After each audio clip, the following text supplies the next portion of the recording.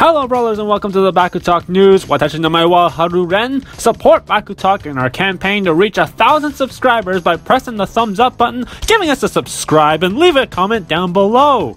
Let's BakuTalk.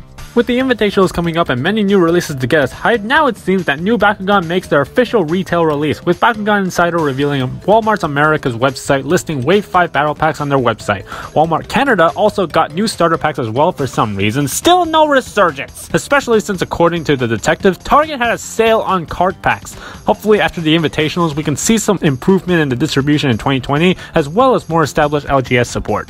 It's time for our up-and-coming BakuTuber shoutout. Today we're shouting out the Meta GG. They do a lot of deck profiles, pack openings, and analysis for Bakugan Battle Planet, so go check them out and give them a subscribe if you enjoy their content. Support BakuTubers and support Bakugan. And in our final piece of news, it seems that we have stumbled upon hilarious packaging with @FableTurner1 posting this video on Twitter.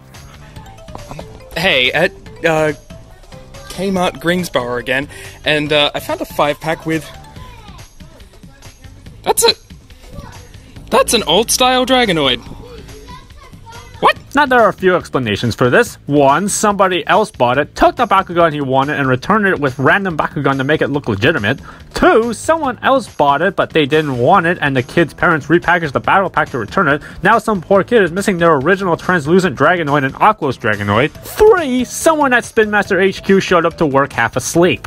Whatever the reason, this was hilarious indeed. Thank you for watching this episode of BakuTalk News. If there's something else you want to talk about, leave it in the comments below, and I'll be sure to get to it. Make sure you press the like button, and give us a subscribe for more awesome Bakugan content. I've been Haruren, and that was Bakugan. Bye!